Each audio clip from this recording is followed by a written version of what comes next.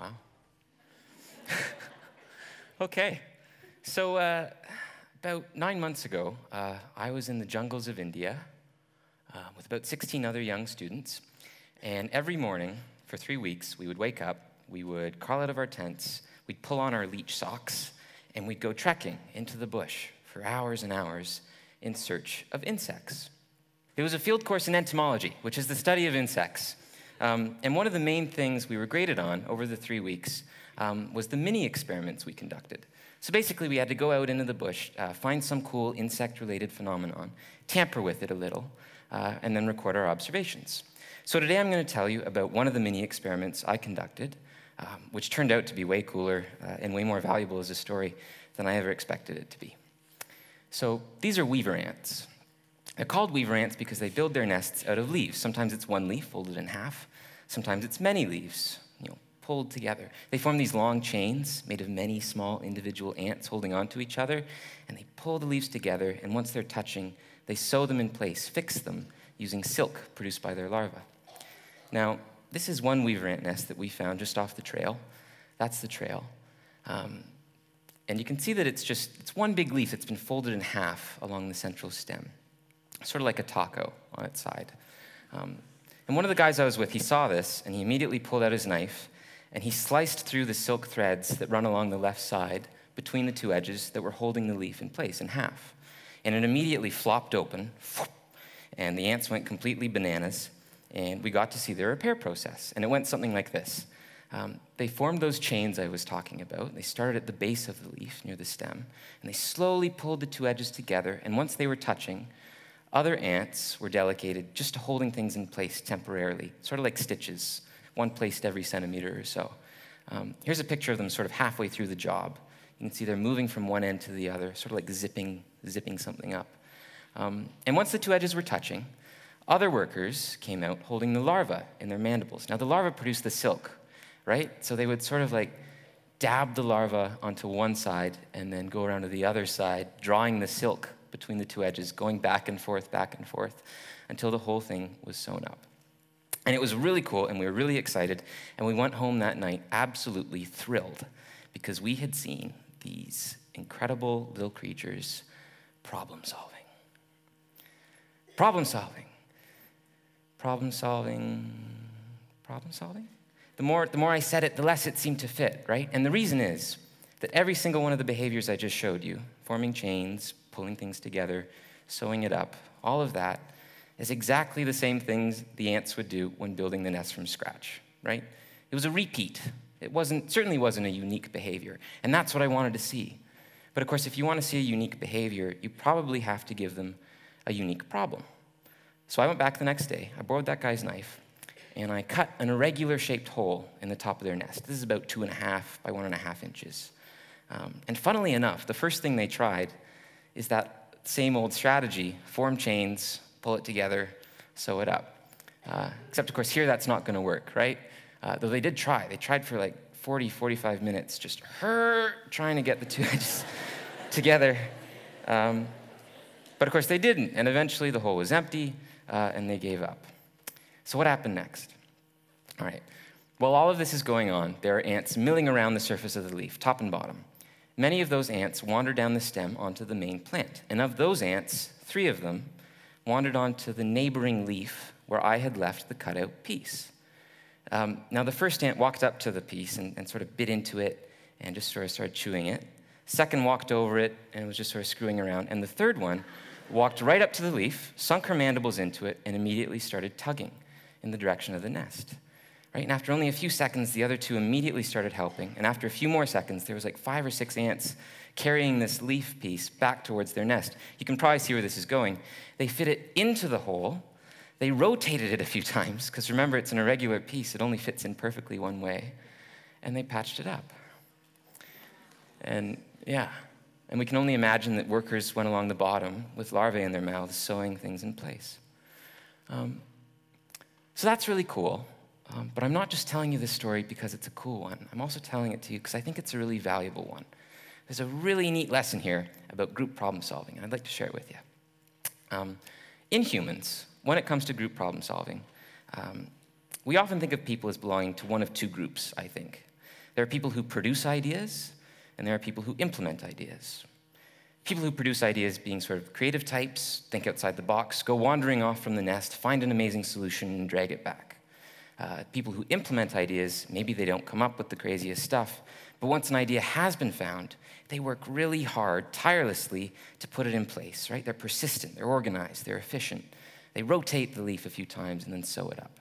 And it's easy to see those two roles in the story I've just told you. But the more I thought about it, the more I looked at it, the more I realized that there was a distinct third role being played here. A role that was just as essential to this sweet solution as the other two.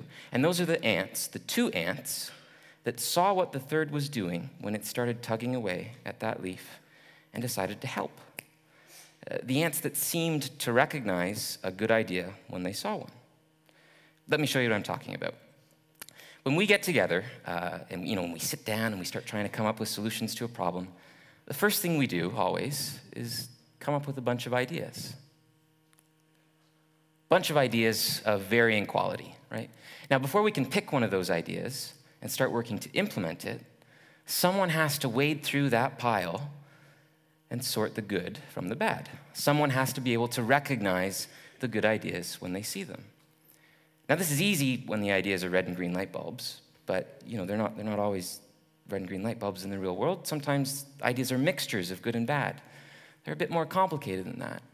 And so in this case, we have to analyze each element of each idea, try and predict how that element would perform in the future if it was part of our solution, and then try and judge whether that's good enough. And in doing so, construct an idea. And this is the third role that I'm talking about, this middle step. Now, if you had to describe what attributes required to do well in this role, I don't think you'd call it creativity, because that's more needed on the left side. That's needed when you're producing ideas. And I don't think you'd call it just sheer work ethic either, because that's more needed over here when you're implementing an idea. If I had to use one word to describe it, I think I'd call it judgment. Because it takes judgment to look at something in the moment and try and predict how well it would work out in the future, right? Like Cards Against Humanity. Sometimes you look at a card and you think this is brilliant, and you play it and it's not, right? It's not always super easy. And I'm not talking about the sort of judgment you'd find in a cold courtroom, right? Not condemning heavy judiciary judgment. More so the judgment you would find in a really wise leader or a smart investor. My favorite example of this kind of thinking is grocery store checkout lines. Because this is a situation in which we all use judgment, right? It's rush hour at Loblaws, which line do you choose? Now, I think everyone looks at how long each line is. And I think most of us will also look at how many items each person has within the lines. But you can go a lot deeper into the judgment of grocery store checkout queues. For example, you could look at the types of items people have. Because it takes longer to check out produce than it does a bag of chips, right? Because the clerk has to weigh it, and then type in the code and down, and then weigh it, and it's rolling away, weigh it, type in the code. And that takes extra time. And you can go a step deeper than that even, and you can say, well, what kind of produce do they have? Because if it's something rare or seasonal, like Jerusalem artichokes, the checkout clerk isn't going to remember that, right? They're going to have to pull out their little booklet and find the code, or they're going to ask their friend, Janet, what's the code for Jerusalem artichokes? And type it in, right? And then wait. And this is all time that's ticking away. And it seems ridiculous to go so deep into the judgment of grocery store checkout lines. But imagine instead of 10 checkout lines, it's 10 options for how to market your business. You're a student, you're writing an essay. 10 options for your opening sentence. It's a big day at work. Someone you want to impress. 10 options for your outfit, right? This is every day. From the biggest problems in our lives to the smallest ones, we use judgment to plan out our actions. And yet, when it goes wrong, when we fail, what do we blame? We blame the work ethic. We say, I was lazy, should have worked harder. Or we blame the original idea. It wasn't saucy enough. I should have been more creative. I should have come up with more things. But we seldom blame the judgment. We seldom blame this huge process in the middle that lies between ideas and actions. The process of revision, refinery, analysis at the Jerusalem artichoke level. Because that's what's behind good judgment. And that's the lesson that I learned from the ant story. And I hope that's the one that you remember about it.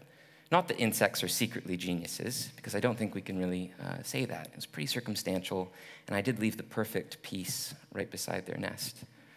But rather, it's a reminder that there's a difference between finding an idea and choosing an idea. And that difference is often, I think, the difference between a successful outcome and a mediocre one.